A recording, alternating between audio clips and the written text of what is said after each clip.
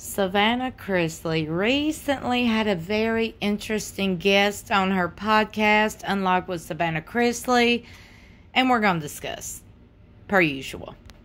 I personally do not care for Savannah, but I know a few people do, and they do enjoy her content for whatever reason, to each their own, so I'm here to deliver, serve, and entertain. And I'll try my best to keep my very strong opinions about Savannah to myself. At least in this video, anyway. Okay, look, I think it's good that Savannah has celebrity guests that she's friends with on, because I do like the engagement and interaction between the guest and the host. You get what I'm saying? Like, I like the friendliness, I feel like, you know, they're good. You get what I'm saying? The only thing is, the only kicker about that is that we know if you're buddy with somebody and you got them on a podcast or whatever, or you're doing a quote-unquote interview on your buddy, you're not going to really get the dirt. You get what I'm saying? So there's like a double-edged sword. Now look, I'm going to tell you my thoughts about Demarcus from Rascal Flatts and TODD CHRISLEY's friendship. When I seen him first appear on Chrisley Knows Best, I already knew who he was because I listen to country music and I'm from the South. Hello. And I'm going to tell you something. Donnie and myself both thought Jay and Todd very feminine. Nothing wrong with men being feminine. But I found them to be closer than friends. You get what I'm saying? I'm just saying. You get what I'm saying? So I don't know necessarily how deep their friendship... Ew, I shouldn't have said that. Wrong word. I don't know how close they are. But to me, they come off as very close. Very similar. Very similar. But anyway, y'all, I also found it interesting when Jay was talking about Rascal Flatts, you know, just like calling it quits or whatever and never really having an official breakup. That made me wonder, whatever happened to Rascal Flatts? Like, did they have some drama or falling out? Do we need to do a deep dive on Rascal Flatts and Jay Demarcus and TODD CHRISLEY? Might be some shady business going on. You never know. Okay, let's just get into Savannah's latest interview with Jay. We have, who you may recognize from Chrisley Knows Best, Jay Demarcus. One of the stars of Chrisley Knows Best. That's my favorite thing to do now. It's my favorite thing. Because what's your line? In case you don't know, he's obviously from Rascal Flatts, which was huge. Yeah, but nobody knows me from Rascal Flatts. Why? Every time I get recognized out, I like puff my chest up. I'm like, they're going to want a picture because of all the great music that I've put out. And they walk up and go, "We love you on Chrisley Knows Best. It's awesome." I'm dead. It doesn't matter that I sold 40 million records and had 17 #1s. They know me from the TV show. Oh, that's got to feel so good. It actually is kind of nice, actually, that you don't just get recognized for one thing. But that's the power of television, right? Yeah. Yeah. That's amazing. I've always had a face for TV anyway. I mean, more so a voice, but we'll go with face. That's fine. Okay. No, I love you. Okay, so let's go ahead and squash one thing. Yep. People saying, "So, are you still friends with the Chrisleys?" Yeah. You've gotten that. Yeah, I find it so bizarre that people ask if you're still friends with someone. I mean, if you're really friends with somebody and you really love somebody, don't you love them unconditionally? That's the way I've always seen it. And, you know, I feel the same way you do. It's like once I'm in the trenches with somebody, I'm not going to leave them. I'm going to stick by them, and I'm going to support them, and I'm going to love them and be there any way I can. So I've always found it a little silly that people go, "Hey, are you still friends with them? Do you still speak with them?" It's just so stupid. It really is, because you have like consistently checked in. Yeah, I mean, I love you guys. Yeah. You're a huge part of our lives, and we consider you guys our extended family, and I hope you feel the same way. But I mean, it's crazy to me. I love you guys, and I want the best for you guys, and I'm always praying for you and pulling for you and everything. Thank you. So you hadn't jumped ship. That's good. No, I'm sitting right beside you here. Well, 2 feet away from you here. I'm done. Okay, so Rascal Flatts. Yeah. Good band. Great. Good band. Good No, band. we had an amazing 20-plus year run, you know. That's insane. And I think for us, the thing that happened is we burnt the candle at both ends for so long, and we toured and we did another record, and we would do press, and we'd tour and we'd do another record, and we would do press, and it was a never-ending cycle. And But it's it hard. worked. It did work, but it's hard to put the machine down or put the brakes on when everything is cruising along and going full speed ahead. And for us, we should have taken a break at some point, just a year off, just to kind of collect ourselves, hit the reset button. And I feel like we got to the point of just being burnt out and not knowing how to stop and how to just go, okay, everybody, we need to take a break for ourselves, for our own mental health and for our own, I don't know, relationships. I think that everybody needs a little time away. Everybody does need a little time away. And I think that maybe we stayed in a couple of years too long when we should have taken a break. Do you think if you would have taken a break, you would still be working on music today? I would like to think so. I think that if we'd have had a chance to do the farewell tour in 2020 and the pandemic hadn't happened, who knows where we'd be today. We might have a greater appreciation for it. But I think that we were so at the point of exhaustion, and I think we had other things that we wanted to do individually that we may still be making music, but we may still be on the path to trying some other things. You know, I think everybody comes to that point to where no matter how much you love somebody, no matter how much you've been through together, there are always things that you want to do yourself that may not be in line with the other partners or whatever. And I know Gary always wanted to do a solo record. I always kind of wanted to do my own thing and produce a little more, develop other acts. I don't know really what Jodon wanted to do, except for go play golf at all the country clubs he was a member of. So, but we all kind of had our own things that we wanted to try and do, and that was going to happen sooner or later. Yeah. Okay, so was it, because you guys were like the Backstreet Boys of country music. Well, we were? Yeah, I think so. We played see it? We played our own instruments, though. Oh, touche. Yeah, we did. Okay, so and I don't have those moves. You've seen me dance. It's terrible. It's terrible. I know. It's terrible. I know. And looking back at y'all's wardrobe in the day, oh my gosh. I mean, it was hip when it was current. Was it? I mean, I don't like to look back at those photos either. There were some rough times there. I have no idea what was going on with my hair. There was about 5 or 6 Thank God you have switched up your hair. Even just since I've known you. Finally, you let it go and you no longer look like Jimmy Neutron, you know? Oh, wow. All right. I thought I didn't know I was going to come on here to get insulted. That's awesome. Thanks. Hey, it's okay. You need to feel good about yourself. Come on Savannah's podcast. Hey, isn't that what you've always said? You need to feel good about yourself. Go to CriSLey. Yeah, I know. Where you can get torn down, but you build me right back up. See, I do. I'm like a Sour Patch Kid, you know? I like it. Sour than sweet.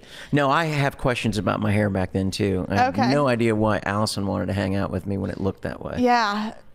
It was bad. It was bad. It was. It was bad. But everybody was sort of doing that back then, you know? Yeah, sure. Everyone was doing that. I'm going to keep telling myself that. Anyway. Keep telling yourself that. So when you were on the road, I mean, you said 20 plus years. Well, I've been on the road since I was 15. So even before, I forgot about that. Long before Rascal Flatts ever existed, I was on the road, always in bands with older guys, and I would spend my summers touring.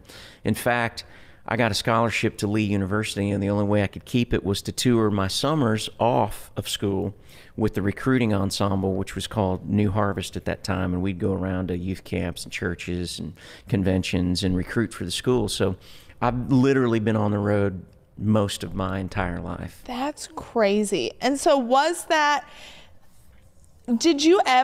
ever a challenge for you? Like, was it just something you were passionate about, or did you encounter like the drugs? I was around all of it, you know. Yeah. I was exposed to everything, but I spent a lot of my time in Christian music, and most of the drugs were there. No, I'm kidding. I'm totally joking. I spent a lot of my time in Christian music, so you know, there were pretty clean lifestyles out there. And then once I got into the mainstream pop and country world, obviously it was everywhere and it was accessible. But thank God I was not one of those people that had a highly addictive personality and let their lives circle the toilet after one night's bad decision. So it was easy for me. I don't know. I had pretty good self-control.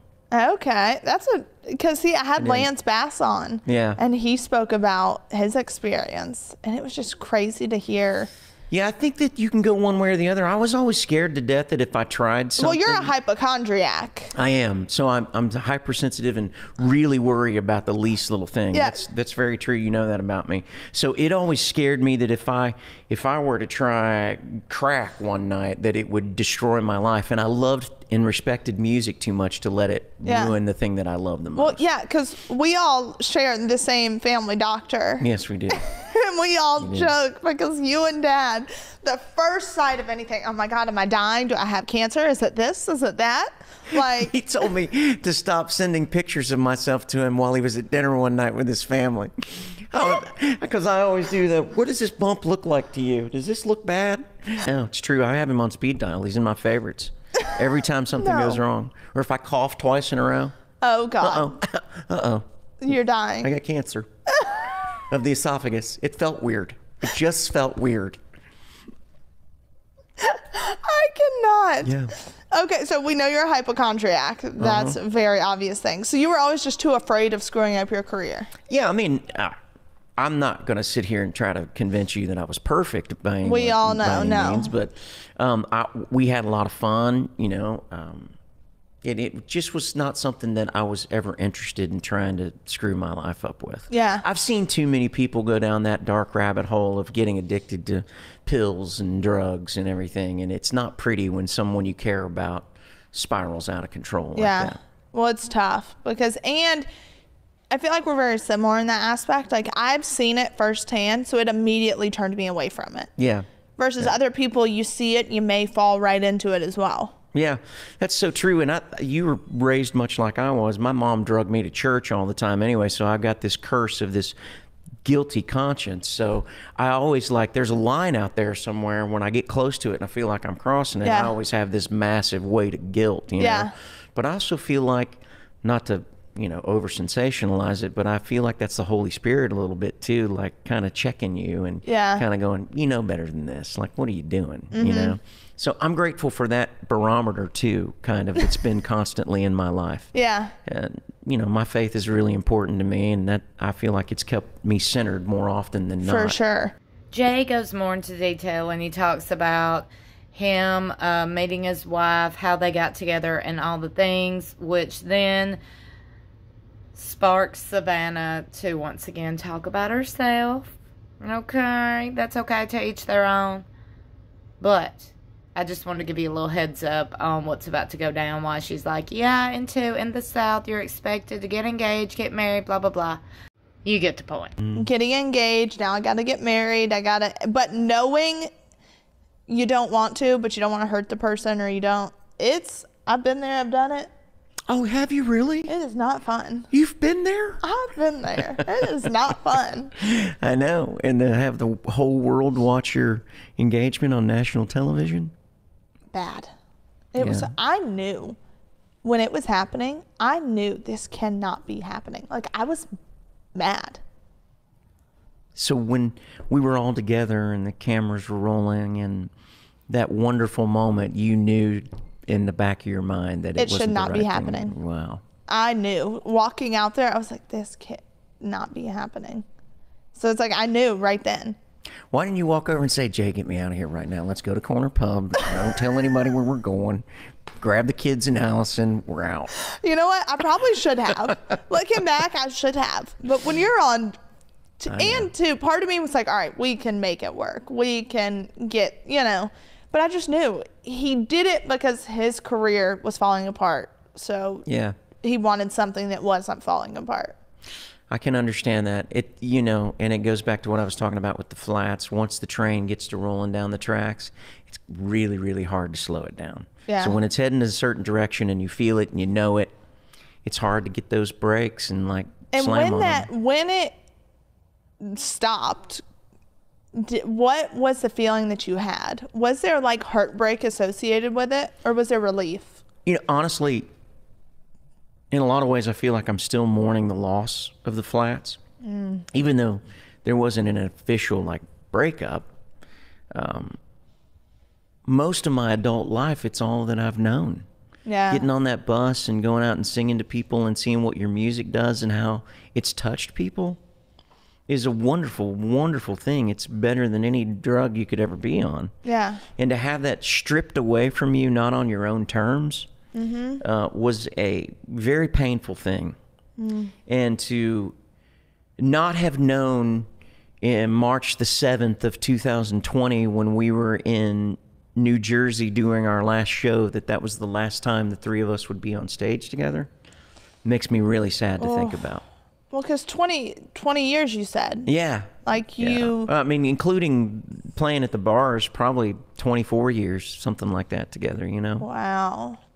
And so to not have had time to give it its proper goodbye and to really savor those moments. And, you know what? Well, it's made me good because I'm tired of seeing 3 farewell tours from the same person over and over again. I feel like there's never just one farewell tour. It's like we're going to say 3 or 4 farewells. Kiss has been on the road saying goodbye for 10 years now. Literally. Yeah. Then transitioning from... No, I haven't transitioned. I'm still a man. Okay, as of today. Yeah. Going from being on the road for 20 years, and then you guys had a show, Demarcus Family Rules. Yeah. How was that experience? Well, I mean, I loved it, and I feel like I was well prepared for it, having been on your all show so many times. You were kind enough to bring us on, and every time you needed a ratings boost, we would pop on there. Exactly. We just called Jay Demarcus. Very grateful for that. Now, you know that you and I never got a scene together the whole time. We never got to go do anything fun together the whole time we did that show. Did we not? You and I were never in the same room in the same scene together, except for your engagement, and that was it. Yeah. I think we went to lunch one time, but there was like a group of Maybe. folks. I don't know. I can't remember. But see, you didn't get to... I'm bummed out about that. I know, because that was the life of the party. Yeah. So how was... Too much magic. Too much magic in the same. Too much magic. They couldn't have 2 big personalities. I loved being on the show. I loved filming the show. I loved doing something with my kids. It was great. Dylan was money. Yeah. Money. He's kind of built for it. He really is, because he'd be like, we have to work. I know. Like, we have to work. I know. It was amazing. I loved it too. He was, I think, 8 at the time, maybe 7. And he would see where the cameras were, and he would ask me, he'd go, Dad, is that camera going to catch what I'm doing over here? Because I'm doing some funny stuff. And I'd be like, buddy, I mean, they're not really concerned about like capturing just you and what you're doing. We're trying to, and he would always want to know like if they were going to, if they were going to get something. You want to stop hitting funny. the sofa? I'm sorry. I'm very animated with my hands. You are. But we're going to hear every few seconds. I know. It was fun though. We had a blast doing that. That's amazing. He really is, and his voice is insane. Yeah. Like he's only gotten better. He's very musically inclined. It's been fun to watch him develop into really loving and appreciating music. So now, does he want to do music? Yeah, he's like, I'm starting to teach him piano, so he's starting to make up his own little songs, and he's written his first lyric that I've got a song like halfway completed that he's written. 90% of it. I've helped him with a couple of things here and there, but. And how is it? It's fantastic. I mean, it sounds like a 10-year-old wrote it, the lyrics, but it's fantastic. It sounds like a 10-year-old wrote it. So what's next? Well, I've been on the road with a new band that I put together, Generation Radio, with some... It really started during the pandemic. Okay. Out of sheer boredom. Like, nobody could play, nobody could go out and be in front of a crowd. So I called up one of my dear friends, Jason Sheff, who was the lead singer and the bass player for Chicago for 32 years. Remember, I met him at the, what's the Italian spot in Belmead? I guess it's not there anymore. Giovanni's. West. Yes. West. I hate that they shut that down. I know. I loved that place. I hate that they shut that down. I know. I loved that place. So I called him up. I called my buddy Dean Castronovo, who had been in Journey for 17 years, and he played drums, but he sings like Steve Perry. I mean, he's incredible. I called him up. I said, what do you guys think about just making some music just to have some fun? And I called another couple of friends of mine, Tom Yankton and Chris Rodriguez, who I'd known for years here in town, awesome guitar players and singers in their own right. session guys and really great singers and performers. We camped out in my home and recorded a bunch of songs and put out a record last year, August of last year. And it turned into this really fun thing to where we would go out and do shows, corporate events, private shows, and things like that, fairs and festivals, and do all of our hits from all of our bands together. So we'll do like Rascal Flatts, and then we'll do a Journey song, do a Chicago song. And now we have Steve Ferroni from Tom Petty and the Heartbreakers, because Dean went back to Journey. So Steve is out playing drums with us now. Now we do Tom Petty songs. That's really amazing. Yeah. That is so fun. Like I said, y'all comment below and let me know if you want me to do a deeper dive into J. Demarcus and Todd Chrisley's friendship specifically. Like and share this video. I really would appreciate it. I've been seeing so many of you comment and saying that you have been praying for me. I'm in your thoughts and prayers, and I want to say thank you so much. I will be back soon with an update, and I can't wait to show y'all the results of my surgery. I love you for watching, and I will see y'all in my next video. Don't forget to subscribe for the latest and greatest celebrity news and gossip.